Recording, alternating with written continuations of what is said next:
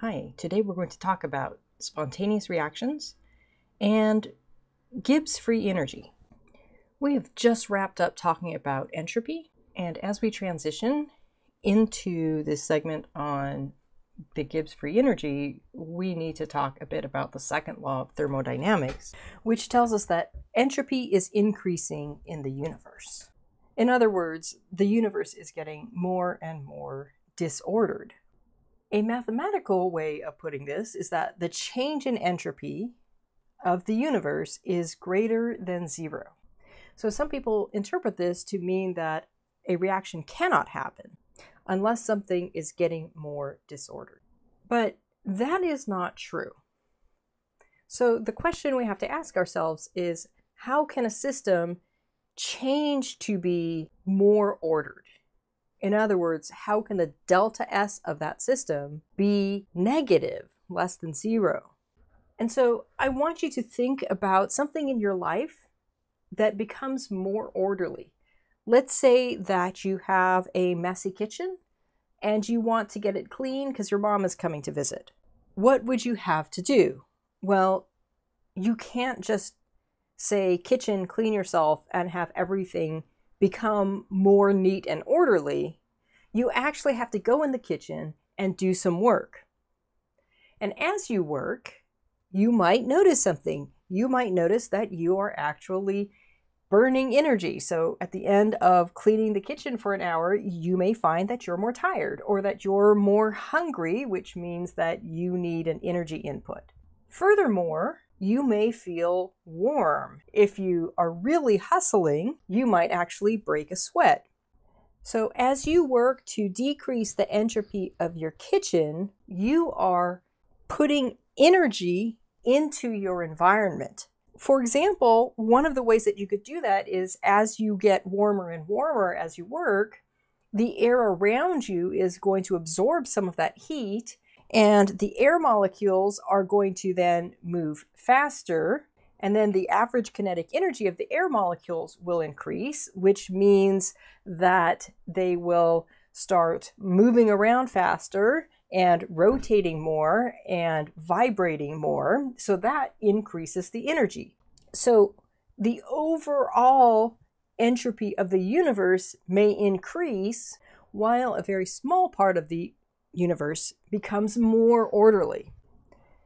So basically, a system can decrease in entropy if a certain amount of energy is put into it.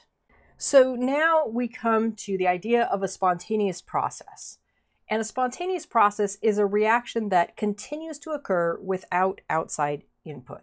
There are a couple of things that you need to know about spontaneous processes. First, sometimes they need a little bit of an energy input to get them going. That doesn't stop them from being spontaneous. Second, just because they're spontaneous does not mean they will go on forever.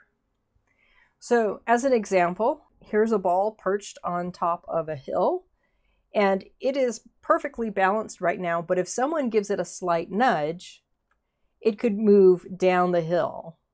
It would not roll downhill forever, only till it got to the bottom of the hill, but it does not need pushing to go down the hill. Once it starts going, it keeps going as long as there's hill left to roll down. By contrast, consider the reverse of this reaction, where you're trying to roll a ball uphill.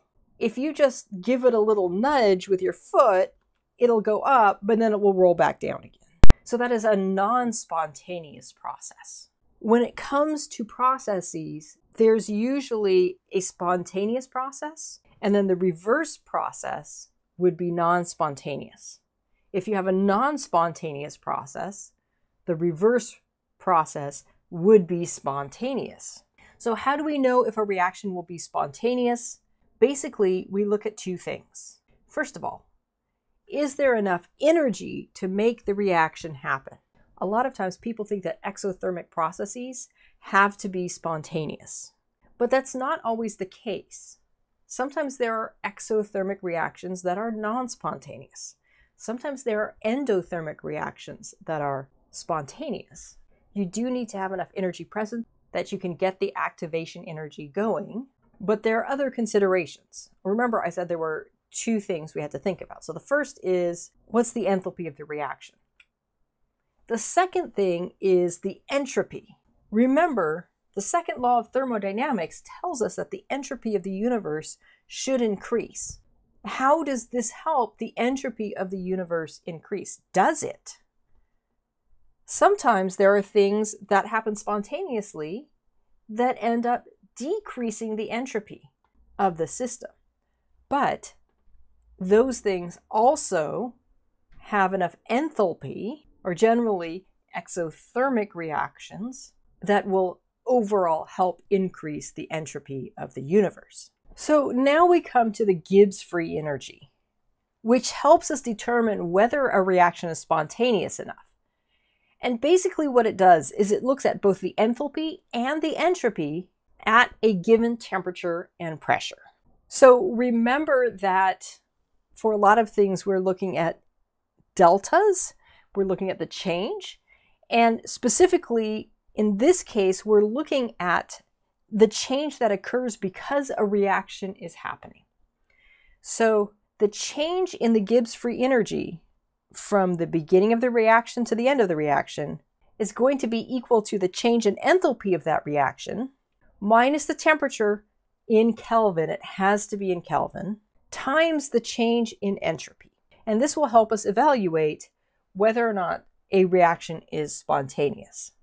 But you can see from looking at this that we are going to get a number out. If all we care about is something spontaneous, the answer to that should either be yes or no. And yet we're getting a number out, which implies that you might have something with more Gibbs free energy than others. So what does the Gibbs free energy actually mean? The physical meaning of that number that you get for delta G is that is the maximum work that can be done by a system. So if you think about, for example, the system of a car engine burning gasoline, you can calculate how much energy will come out of that system. But not all of that energy gets translated into the work of moving the car forward, right? Some of it is going to turn into heat. And you could try and make the engine more efficient by, let's say, insulating it so that heat doesn't escape. But there will always be a maximum amount of work that can be done by a system, and the rest of the energy is going to escape as heat. So the maximum work is the Gibbs free energy. So as I said, the Gibbs free energy values tell us whether a reaction is spontaneous enough. And basically what we're looking for is negative delta G values. If delta G is less than 0 for a particular reaction, that means the reaction is spontaneous. So then if delta G is greater than 0, that means the reaction is non-spontaneous. Now this covers a wide range of possibilities, but there is one thing that it excludes, and that is what happens if delta G equals 0. What that tells us is that the system is at equilibrium. Why is this the case? First of all, systems naturally move towards equilibrium. This is what we've been talking about for the past 3 chapters. So if a reaction moves the system towards equilibrium, that means that reaction will occur spontaneously, but any reaction that's going to move a system away from equilibrium will not occur spontaneously. So let's look at a couple of different reactions and discuss some concepts that have come up over the course of our study of equilibrium. So right at the very beginning of our study of equilibrium, I showed you this reaction, and I asked whether you thought it was reversible or not, and I showed you the equilibrium constant being 9.1 times 10 to the 80th. We said, oh, our products are very heavily favored. That tells us that we're going to have lots of products and very few reactants. So now let's think about this in terms of equilibrium. And remember, when we talk about equilibrium reactions, we always have that double-sided arrow. So let's think about it as a set of 2 reversible reactions. So if you have a bunch of hydrogen and oxygen, you're not going to be at equilibrium. It wants to move towards the product, water. And so the reaction moving from hydrogen and oxygen gas to water is going to be spontaneous. But going from water to hydrogen and oxygen is not going to be spontaneous. And indeed, that is what we see when we sit there and stare at a bottle of water for hours on end. We will not see hydrogen and oxygen gas bubbling out. Here is another reaction, and you can see that the equilibrium constant for this is a lot smaller than the last reaction we looked at. So here our Kc is 217 at this particular temperature, 500 Celsius. So let's say that we set up a system, and when we calculate our reaction quotient for that system, it turns out to be 450. What does that tell us? Well, remember, if our Q value is greater than our K value, that means we have too many products, too few reactants, and so we are going to move from products to reactants. The products are going to combine to make more of the reactants. And that is what will happen spontaneously. What if we looked at our concentrations, calculated our reaction quotient, and our Q value ended up being 150?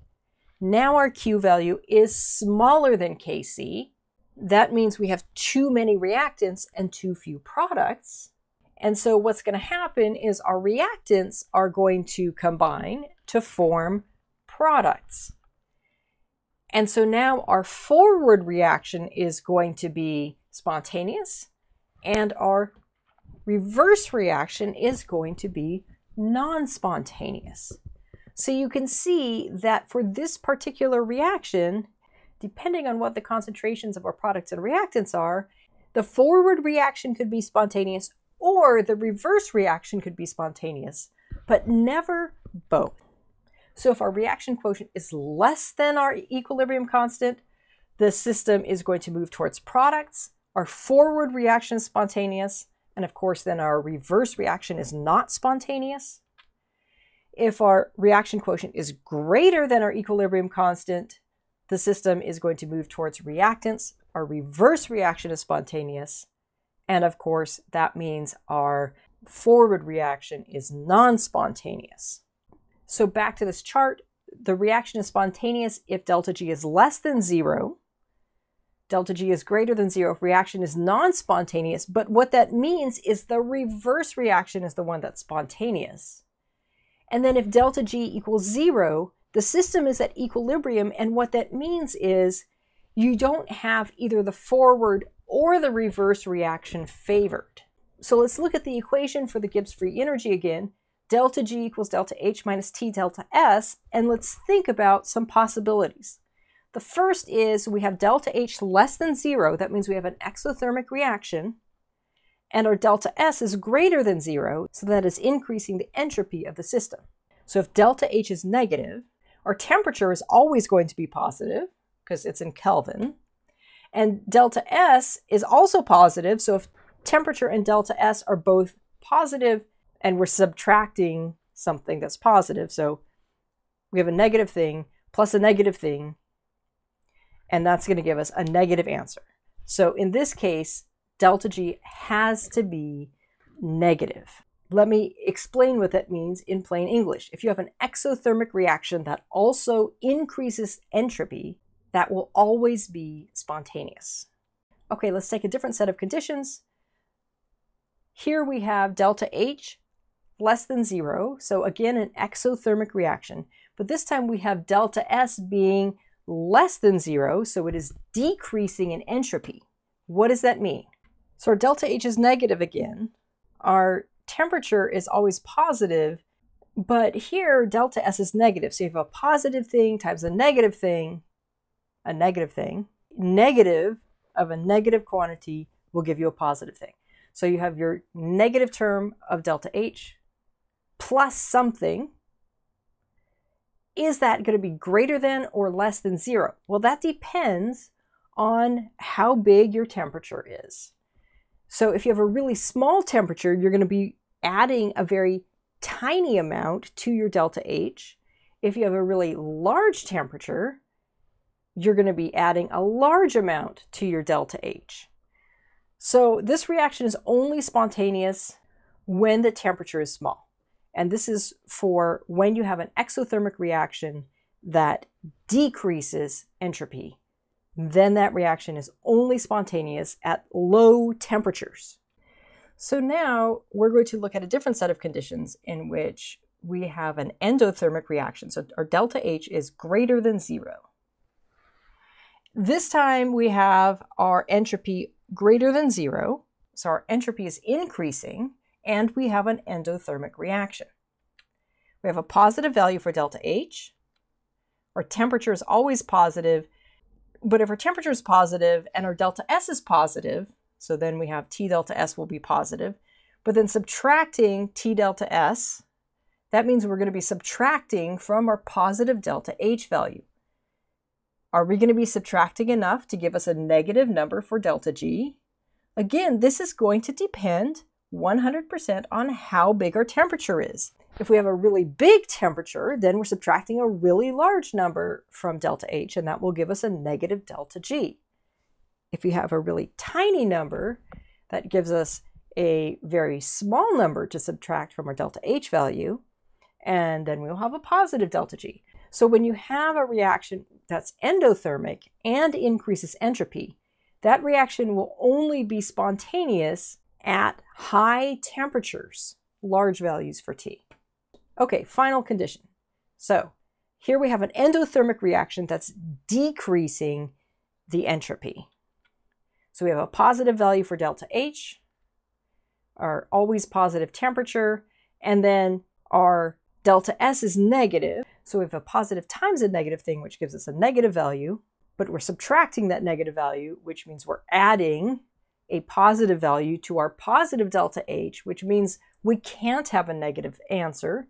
Delta G has to be greater than 0. And so for endothermic reactions that decrease the entropy, your reaction is never spontaneous. So here's a little summary chart. One of the ways you can think about this is from a purely enthalpic point of view. Just looking at enthalpy, a system will always prefer exothermic reactions. If you're only thinking about entropy, a system will always prefer something that increases entropy. But when you have those two things working against each other, if you have something that's favorable from an enthalpy point of view, but unfavorable from an entropy point of view, or if you have something that's unfavorable from an enthalpy point of view, but favorable from an entropy point of view, then those things are going to be temperature dependent. Basically, Gibbs free energy is a way of putting together both our entropy and our enthalpy considerations to see whether we're going to end up with a spontaneous reaction. I hope this was helpful, and I will see you again soon.